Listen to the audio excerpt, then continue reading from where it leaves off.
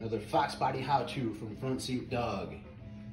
If your distributor is out and you gotta find top dead center on your 1991 Ford Mustang LX 5.0 small block Ford 302, you're gonna wanna get one of these top dead center whistles.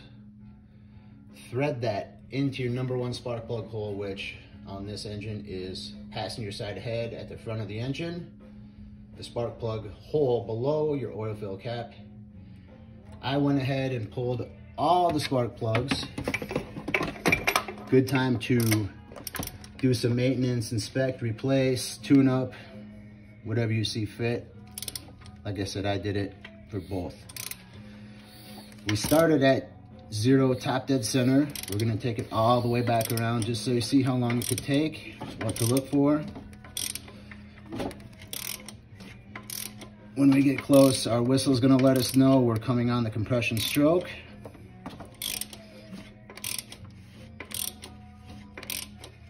Which is any second now. There we go. Now your whistle lets you know, take a look at your balancer marks and your timing pointer.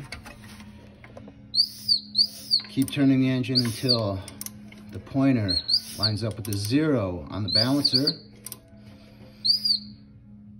which is right about there. Now your engine is set to 0 degrees top dead center with cylinder #1 at the top of the compression stroke.